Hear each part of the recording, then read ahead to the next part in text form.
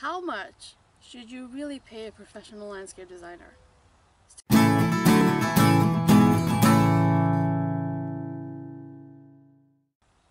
Hey everyone, I'm Rama from Creations Landscape Designs on the Earthly Landscapes blog.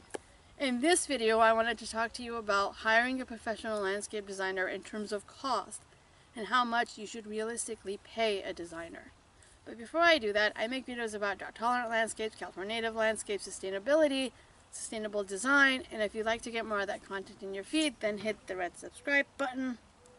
I'm also a residential landscape designer, so if you are a residential homeowner in need of landscape design services, I will have my business website in the description of the video. So, there are 3 factors that affect the cost of landscape design: scope of work, size of project, and design time. Now, when I meet with a prospective customer, I try to get a sense of what is it that they want to do. Some people want to just kind of add a few plants here and there and kind of refresh the garden. Some people have lived in their house for 30 years and they want to overhaul everything because the kids have fled the nest. It's just not their taste anymore. And then there are some people who just bought a new house, new construction, there is nothing there, and they need to do something. And some homeowners live in really small condos or homes with really small yards, and some have acres of landscape and anything in between. So I use an Excel spreadsheet to determine the cost of design. So let's say, for example, we're going to go with a small yard. It's going to take me an hour to measure it because I have to physically go out and measure the yard, because chances are most homeowners don't have drawings of their landscape. It'll probably take me 3 hours to come up with a concept design because I have to think about what is it that I need to design for the space. What were the homeowners looking for? What is it that the environment needs, and what's my vision for the space? Now, I take that concept drawing and I like to color it. So I take each plant symbol and color it based on the flower color of the plant. So the homeowner can look at a colored version of the design and say, oh, okay, so these are the flower colors you're proposing. There's some reds here, some yellows here, some blues here. Then I also like to create a mood board.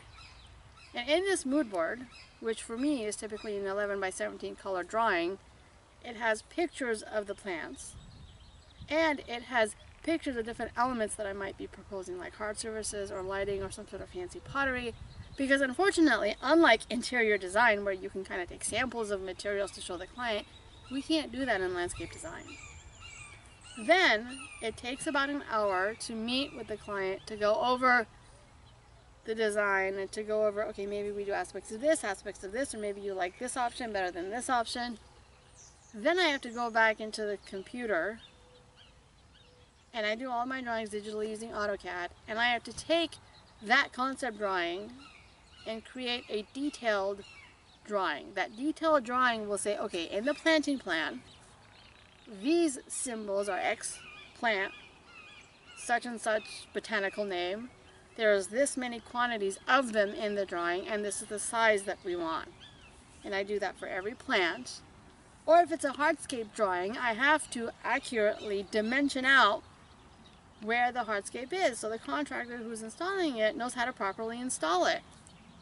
All of this takes time. Then there's also meeting with the contractor and going over the drawings, and also coming out regularly to make regular site visits, placing the plant material. So what I tell each of my clients is, if it's a really small size project, it could cost about $1,000. If it's a lot larger, it could be closer to $5,000 or anywhere in between. I personally don't like to give exact figures when I meet with a client because I did that once and I ended up underbidding the project and ended up eating it. But I can give a range to the client. Maybe it's $1,000 to $2,000, or maybe it's $3,000 to $4,000. But I'll have to go and accurately calculate. And then, once I've calculated the total cost of the design, I add about 5 to 10% on top of that to account for having to print out drawings, having to drive to the client's house, mileage, etc. Then that comes up to one lump sum number, And that lump sum number is then what I put on the design contract to charge the client.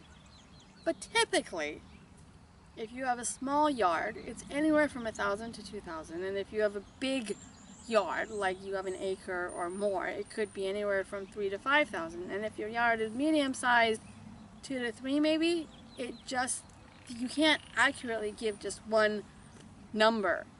And that's part of the issue. Is I've gone to different websites where some people provide different services not related to landscape, and it's a certain exact price tag, and unfortunately with landscape design, that's very difficult to do.